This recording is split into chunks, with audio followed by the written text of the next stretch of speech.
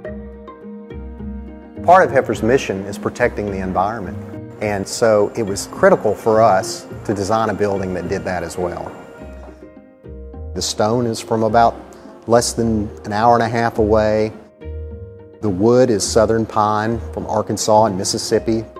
The steel was manufactured just about 2 blocks away at a steel manufacturing facility here in Little Rock. All of the air for the building and all the electrical moves under this raised floor. Why we do that is hot air rises, cold air falls. So if we can supply cool air from the floor, it only has to supply where the people are, about 7 feet.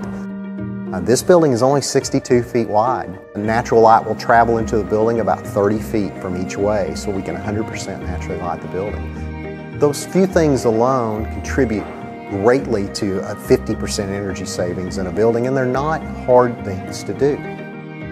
That's 50% that can go into programs to help feed people around the world, and that's an incredible story. We didn't start off this project looking at, well, how many awards can we get, how many certificates can we get. We just wanted to tell Heifer's story at a budget that made sense for a nonprofit.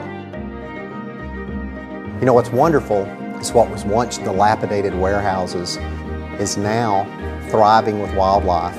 It's a wonderful story about how man's interventions can work wonderfully with the environment to make a place better than it was before.